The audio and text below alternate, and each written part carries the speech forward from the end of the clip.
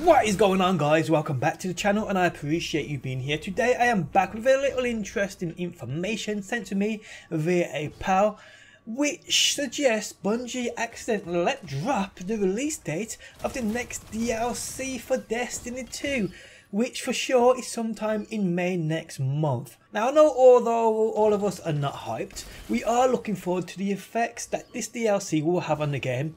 Most thinking it won't be enough to save the game, while others think, like me, that it could just spark that fire we had inside us, similar to what we had and it burned for Destiny 1. That fire though might only last a few days. These are what we are all wondering. Will this DLC offer more than what we are used to from this game so far? We will see, guys, we will see.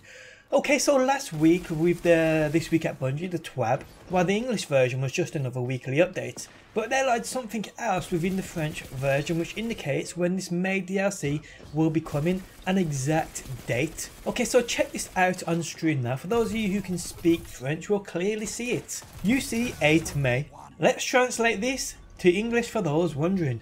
It states we are far from having reached the final version. Many changes are planned for Destiny 2. This is just another step. The next is scheduled for May 8th. Do not forget to consult your development roadmap and we will keep you informed of what awaits you. It is time for us to put more landmarks on the ever more distant horizons.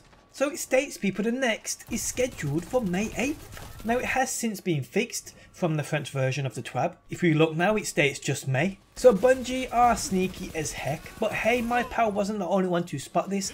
Many other French speaking peeps did too. There were a few talking about it on Twitter. Now May 8th, just over a month away.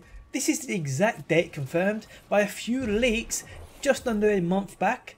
Leaks most people thought were fake leaks. We had them from a few separate sources stating basically the following about Destiny 2's next DLC and its release date. This one taken from Amazon: Destiny 2 Expansion 2 The Fallen Warmind. Release date, as you can see, May 8th. But the thing that was sus here was the name. Many people like myself believe it was something just made up by the person who faked these leaks. Although they weren't even proven fake, we just suspected it. The other supposed leak come from GameStop, and this one had a description about this Fallen Warmind DLC, and it also stated it was releasing on May 8th. So the description read: Destiny 2 Expansion 2 The Fallen Warmind continues our Guardian's journey with all new story missions and adventures set in a new destination, Mars. Rasputin has mysteriously vanished and Annabelle has returned to the last city, warning of a dark uprising on Mars. Discover the conspiracy behind his disappearance, prevent the rise of a corrupted warmind, and uncover the truth behind the collapse. Explore Mars and the deep stone crypt beneath its surface. New story missions and adventures, new themed weapons, armor and gear to earn, new cooperative activities, new competitive multiplayer arenas, and more. Now, as legit as this leak kinda seems, we just can't say it is yet. The real interesting thing here is though, these leaks, which dropped about a month back, spoke of the exact same release date Bungie accidentally announced via their French weekly update. How is that? If the true release date is May 8th, surely whoever faked these leaks, if they were faked, had some kind of knowledge of this release date. So what's to say these other slices of info here ain't legit too? I mean, it's about time we start seeing info being dropped. Info gets put out there by Bungie to promote this upcoming DLC. That info might not have been distributed to sources as normal yet, but it could have been, and that's where these leaks could have come from. But either way, it's around that time that it should be. I mean, surely it will be about a month before we start seeing advertisements of this DLC. That makes sense. Bungie will want to build hype. They will want to sell this DLC. So all I'm saying is, if the DLC date is May 8th, expect loads of info to start flowing out for sure, and expect a trailer soon too. Now, we know May is going to be a big month for Destiny 2. Whether this DLC comes out on the 8th or the end of the month, it's still a big month for Destiny 2. The latest roadmap also tells of other changes coming along with the DLC Expansion 2.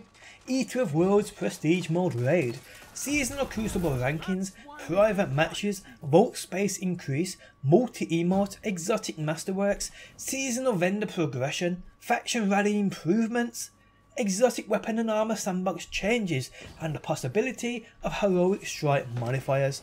So all of this, with the recent 1.1.4 changes, the Go Faster update, and this new DLC, May should be a great month for Destiny 2. We now know they know what we want thanks to Cosmo, so they have the tools to build.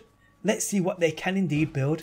But people, that's all next month. What about this month? Well, later today we get the weekly reset. With it comes a Nightfall offering a new unique reward. We don't know what that Nightfall is yet, but I will have you guys covered on my channel later when it does drop. We also see the return of Mayhem, which I cannot wait for. It's going to be epic. I truly missed Mayhem with Destiny 2. Next week's weekly reset, we should get Iron Banner 6v6, which is again another thing I am super looking forward to. But yeah guys, on that note, I am out. Thanks as always for stopping by. If you enjoyed the video, leaving a like really does help me out. Tell me what you think about this DLC and the release date Bungie accidentally let slip. Let me know your opinions down below within that comment section. But again, thanks for stopping by, and hopefully people, I will see you on that next one. Always in the wrong, knowing where we stand, but you and I will carry on. We never get it right.